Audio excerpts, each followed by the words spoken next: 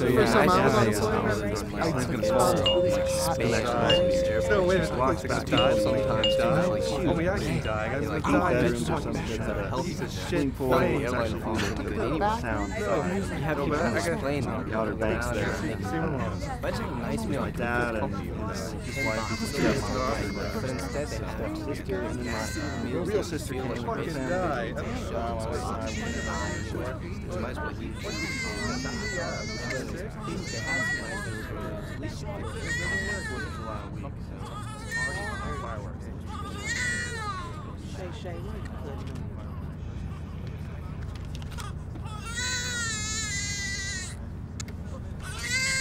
I'm sorry.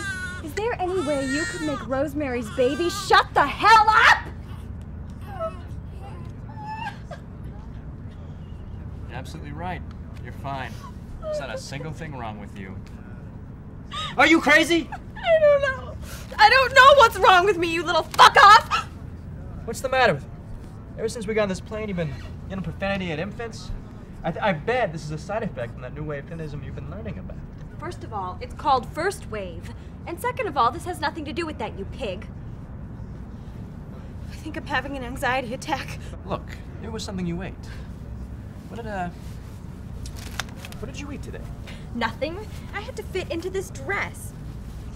Can I take it off now? It's itching me. You can take it off after the wedding. But I can't feel my... After! Please don't yell at me. Arf! Okay, I'm sorry. Why would you want to take it off? We're in a hurry here. But seriously now, what do you think about this tux? I mean, I know it's cool, but is it really cool? I mean, I know it has some cool elements, but when people see me, will they think it's kind of cool? I mean, I know the cake and the punch are cool, but I don't know. Personally, I don't know about this tux. I don't know. It's a curious thing. Shut up. Because I really want people to think I'm cool, but sometimes I don't know. The tux. You've been talking about the goddamn tux since before you even proposed to me. Excuse me for thinking about our wedding, Sarah. It's not like we're gonna spend the rest of our lives together or anything. It's not like our honeymoon is coming up. It's not like we're dedicating ourselves to each other for the rest of our lives forever and ever and ever and ever. This plane is a death trap! Sam, listen to me. I know I haven't exactly been the best judge of the future. I know I've made some mistakes in the past, like saying Elton John would make a great first lady, but I know this one thing is sure. This plane is not safe. Call me clairvoyant. Call me your mother like you usually do, but trust me on this one. This plane is going down! Ladies and gentlemen, this is Captain Jones of East Wing Airline welcoming you to our flight this morning. I really didn't have anything in particular to say except to point out how safe our airline actually is.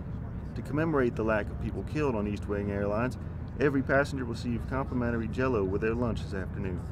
Thank you and have a good flight. Okay, maybe I'm not clairvoyant, but I'm not staying on this airplane. We're getting married tonight. I can't. What about the cake, the punch, the presents, for God's sake? My aunt's buying me a go-kart. I'm leaving you, Sam.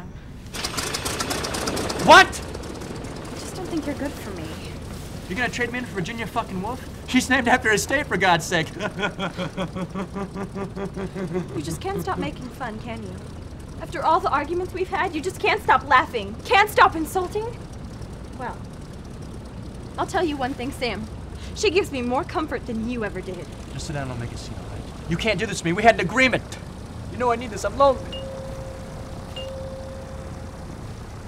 Look, I promise I'll finish Mrs. Dalloway.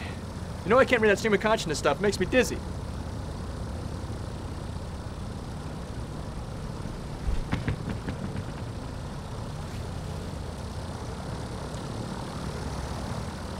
Goodbye, Sam.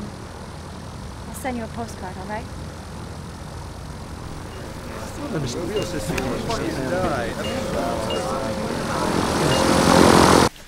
Go if you want.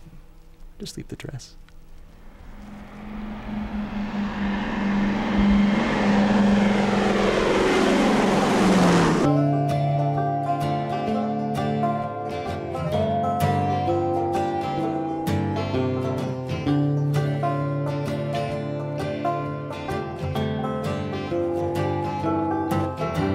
Smoke was pulled and ribbons from the window.